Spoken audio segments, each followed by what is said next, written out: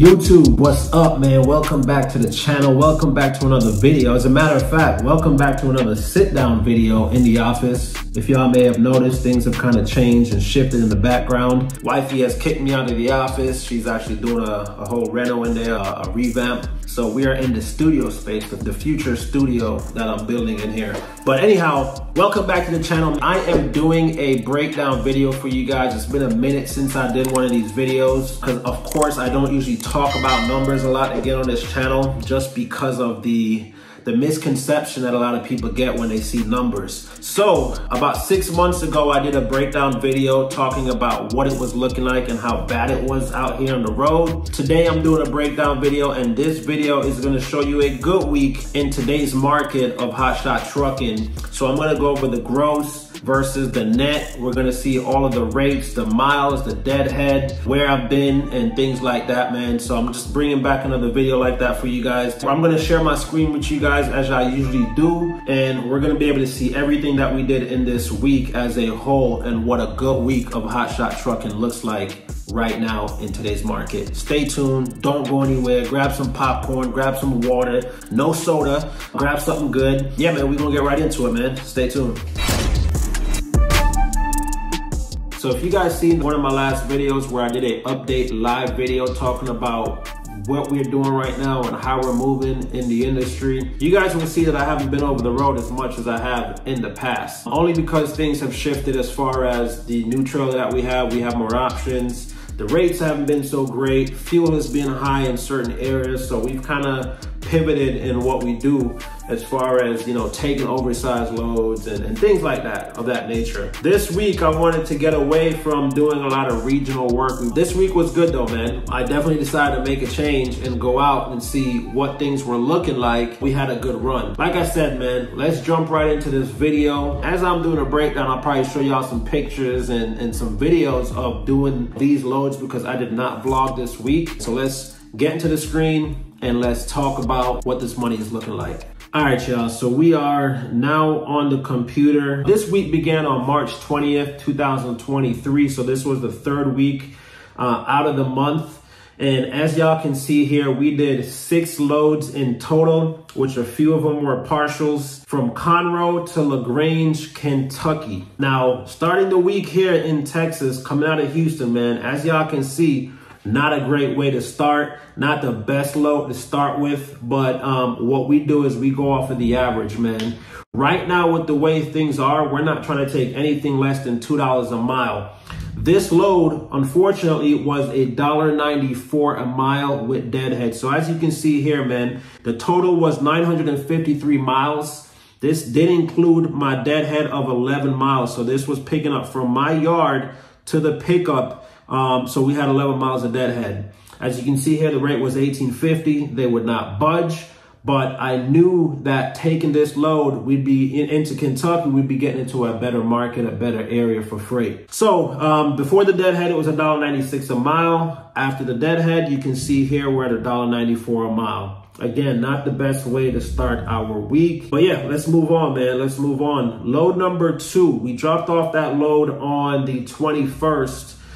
Which was the Tuesday. And as I was dropping off that load, wifey did find me the next load, which was a short run. I like to, as soon as I drop off that load, the morning of, I like to be ready to go, man. I don't want to have to sit. These days, yeah, you know, you got to sit a little bit more than usual just because of what the board's been looking like. But luckily, we found a load from Louisville, Kentucky, which was about 28 miles from the drop, going over to St. Louis, Missouri. This load was a truck, a service truck. It was a brand new Chevy 5500 with, I believe, a crane and some toolboxes. You guys will see it here in the video. And we took that over from Louisville, Kentucky to St. Louis, Missouri. So it was a total of 302 miles, including the deadhead of 28 miles.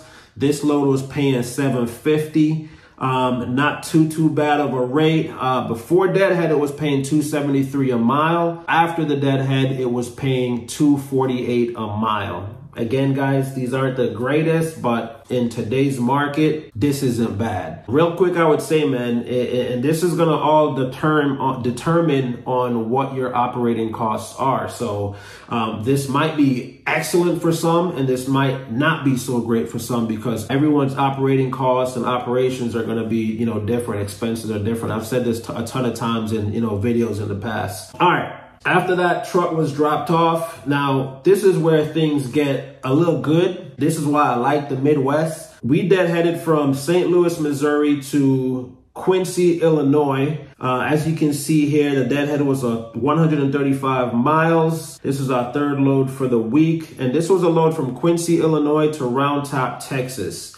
So when I saw this load, I was like, all right, cool. We going back home. Quincy, Illinois to Round Top, Texas. Total mileage was 1,029 with a deadhead of 135 miles. This load was paying $3,300. Now, the funny thing about this load is I saw it on the board the night before. I tried to call it, try to hit him up, no answer. I believe it said it was for a Hotshot, but it just didn't have any rate. It didn't have a mileage. It didn't have anything. I took a snapshot. I said, you know, I'm gonna call this load in the morning. Sure enough, the load was still on the board. I don't know why this load was still here. This load, when I called it, it was paying $3,300. Okay, on 894 miles when you subtract the deadhead. I could have asked for more, man. I should have asked for more, like we always do. We always ask for more on every load. This time I just wasn't trying to chance it. I was trying to grab it and go. So it was paying $3,300, $369 a mile. After deadhead, it was paying $320 a mile. When I got to this pickup, I realized this was actually a telehandler. It was only about maybe between 12 and 15 feet. Once I realized that, I told the wife that, hey, I got this amount of space. We can possibly fit something else with it going down to Texas. And that's going to bring us into our next load, which was a vehicle that I picked up. En route going down to Texas, we stopped in Springfield, Missouri, and that's where I spent the night. The next day, she found a load going down to Houston, Texas. It was paying $570, picking up in Springfield and going down to Houston. Not the best rate, but as y'all know how vehicles are, man, they're paying anywhere from 50 cents all the way up to $1.50, depending on the type of vehicle. This is not something I usually like to do with taking 70 cents. However, we were adding this to what we already had, which was the 3,300. Now, if you notice here, you see the mileage that says, it says 642 miles. This is the mileage from pickup to the drop. However, this entire amount of 642 is not really accounted for because it went along with this trip going down to Round Top, Texas, since we were already going down, going down there. This was the rate. However, it's a little bit more because we were already en route, like I said, going down to Texas. So yeah, we had some mileage from Round Top going to Houston because we still had that partial. It only bumped up the rate per mile for what we already had on the trailer, and everything was en route. Before I continue, on this section and going on to our next load, I'm going to drop a clip here that I did after I dropped off the telehandler. I just want to share some information with you guys. I had a conversation and talking to someone about detention pay, layovers. So I'm going to share this with you guys just so for the ones that aren't aware, you guys can become more familiar with how to deal with brokers when you're waiting for a load or things get delayed or canceled and things like that. So we'll be right back for the next load. Stay tuned. Just want to get with you guys and let you guys know what you guys need to be asking for and looking out for when you guys are out here hotshot trucking or just trucking period. So number one, man, when you guys are out here dealing with brokers and you're gonna go pick up a load or drop off a load at a shipper or a receiver, you guys want to keep in mind that your time is valuable, man. So if you guys are out there, you got to think about detention. So if you're out there more than 2 hours waiting, sitting to get loaded or unloaded, make sure you're letting the broker know you're going to need detention pay, $50 an hour. At least that's what we start at. With that being said, make sure you don't move until you get a new rate con showing that detention pay. Number two, if you guys get out here and you get to a shipper and the load has been canceled or it's not correct, it's not what you guys agreed to on the rate con, make sure you're getting TONU, truck ordered, not used. That could be anywhere from $150 all the way up to $400, $600. Documenting your in and out times on the BOLs, highly important. Let's say you get to a pickup, say you get there at 3 p.m. and you end up having to do a layover. Make sure they're paying you for that layover, whether it's for a night, whether it's for a weekend, whatever the case is. Let them know what you're worth. Y'all get this money, man. Stop letting these brokers take advantage of us, and just spread the word, man, because a lot of people are out here doing these things and not knowing that, hey, you can get a couple $100 extra. So stay informed, stay connected, and know your worth, y'all. All right, y'all. I hope y'all got some knowledge from that, man, in case a lot of you guys may have not known how to deal with brokers and how to request certain things. I do know that some people have different amounts that they request for detention. Drop it down in the comments, man. I want to hear what you guys have to say. What are you guys asking for your detention, your layover, your tow news, your truck order not used? Drop it down in the comments so we can share more knowledge on that and stop being taken advantage of from these brokers. But let's move on, man. We're going down to Alvin, Texas, to Ulysses, Texas.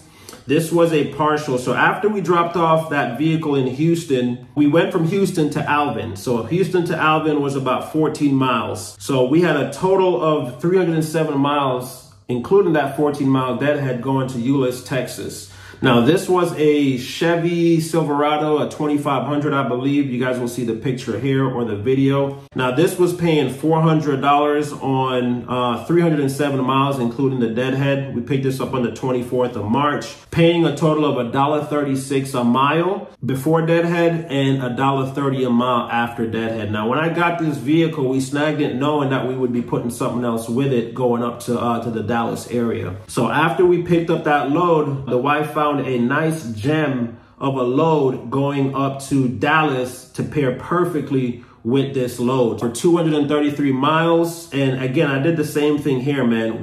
These both loads are going in the same direction. So that 233 miles is not fully calculated or fully added to this amount to give you 500 and change. It's the difference of what the 307 miles is versus the 233 miles. This was paying a total of $775 on 233 miles on the 24th with a total of $3.32 a mile. Okay, so again, we were just adding this to this original pickup because this one came first. We did have to tarp this load. It was some type of chiller or cooler of some sort going to a food company. Small partial, it was about maybe 7 feet wide, maybe 10 feet to 12 feet of deck space. So it fit perfectly in front of that vehicle. All right, y'all. So as you can see it here, man, the total gross for this week was $7,645. You can see our total mileage here was 2,883. And our average rate per mile was $2.65. Yes, some of these, like for instance, this first load we did, it was $1.94. Not typically what we do, but we had to get out. We had to secure something to get out of Houston. The market is just pretty much saturated with Hotshots down here, man. So it is what it is. So let's move right into the fixed deductions. These are going to be the amounts that come out no matter what happens, whether we're running or we're not. We're going to start off with storage. Storage, we pay $25 a week. After that, we pay our commercial insurance, which is $372. That's going to be for our liability, cargo, and our bobtail insurance, our physical damage. Our truck payment is $347.75. Our cell phone is $15.75. Truck maintenance, I'm still doing $200 a week, which is working for me. Our ELD is $8 a month. I do not do an escrow. This is what I was doing when I was leased on. But usually the escrow is something that a carrier or a company will take out from a lease-on or a driver to put away in case they were to leave the company and they had some outstanding claims or whatever money they owed that company for whatever reason, whether it's, ELDs or whatever it was. That's what that escrow is for. So the total fixed deductions are going to be $968 for this week. And then we go down to our weekly variables. So these are things that are going to change, by the week. As y'all can see here, in this case, we didn't do any showers or any laundries. I use an RTS fuel card for my fuel guys, so I'm always able to save at Pilot and Flying J, plus get points for my showers when I use those truck stops. Now, if I were to fill up at a Circle K, which sometimes it might be cheaper than these major truck stops, then of course I won't have points. So I usually go like a day or two without a shower if I have to. And then, after that, then we gotta get cleaned up. We'll wipe down or whatever we gotta do. Truck washes, we didn't spend on any truck washes. I paid parking for one night, man, $18.02, crazy. I reserved the parking because I got to a truck stop. I forgot where it was, but there was just no parking at all. All right, I didn't do any oversized loads, so no permits, but I did print. As I put here, print BOL. That was $2 for that print. Crazy, paying that much just to print a piece of paper, but it is where it is. Fuel, we spent $2,013.38 on fuel. I don't think that was too bad for that week based on what we did and the miles that we ran. I think we averaged around maybe $3.95 or $3.90 a gallon for fuel. Supplies, which is DEF, this is what we did, $28.44. I think that was 3 bottles of DEF that I get from Walmart. I do not use DEF from the pump, y'all. That's just what I've been doing on this truck or my previous truck. I did skip one hotels. We didn't spend anything on hotels because, like I said, we were back home. Even though we went up to Dallas with those last 2 partials, we went up to Dallas intentionally because we had a project that we were doing and we did stay in a hotel, but that was actually covered by with the gig and the things that we were doing. So it didn't come out of our pocket. If not, it would have been on here. Lastly, dispatching. You know, we put 10% aside from the company to the dispatching company, which is what my wife runs. That was 10%, $764.60 is what dispatching would have cost us that week. What did cost us that week? It cost the company. And the total for the weekly variables, as you can see here, is $2,826.56. All right, so when we take 7,645 and we subtract 968 and 2,826.56, we get a total of $3,850.44, y'all. Not too bad for the company to gross or to net for the week. However, keep in mind also that there are other expenses that may come out of here where we, you know, when we talk about taxes and, you know, paying a driver, which is me and things like that. But as a whole, you know, the company didn't do bad, netting $3,850.44. Not a bad week. I would call this a great week in today's market. As y'all know, things have shifted drastically in the market. Rates have gone down. Fuel prices are still up. Freight alone is scarce right now. There's so many drivers. There's so many carriers, so many owner operators and hotshots right now in the market that is causing the number of trucks versus freight to be off. That's just a part of what it is. So what we do is, man, we're patient. We're not moving for anything less than $2 a mile. Our number usually typically is $2.30 a mile, but coming out of Houston, man, we kind of have to move for what we did just to get out here to get into a better market. Are we taking a rate like that going to West Texas, to Florida, to Colorado, to certain areas? No, that just won't make sense at all. So you got to keep in mind where you put your truck when you're moving for what you're moving. All right, y'all. So that's gonna wrap up this video, man. Thank you guys for tuning in. I hope you guys were grateful of this video because, like I said, I don't talk a lot of numbers anymore just because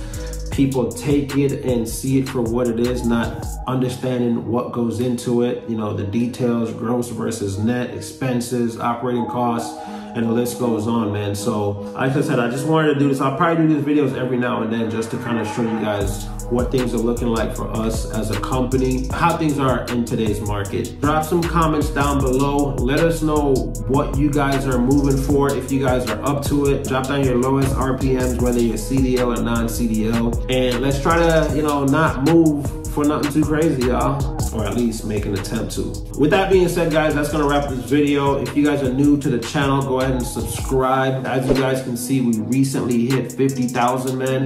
Thank you to everyone out there that is subscribed to the channel, that tunes in, and just shows your support, man. It's really appreciated overall. Like, I can't thank you guys enough. I hope that the channel and the content that I put out continues to help you guys out there in any way, shape, or form. Again, like the video, subscribe, share the video, and yeah, man, I'm gonna see you guys in the next video. Peace out, y'all. Later.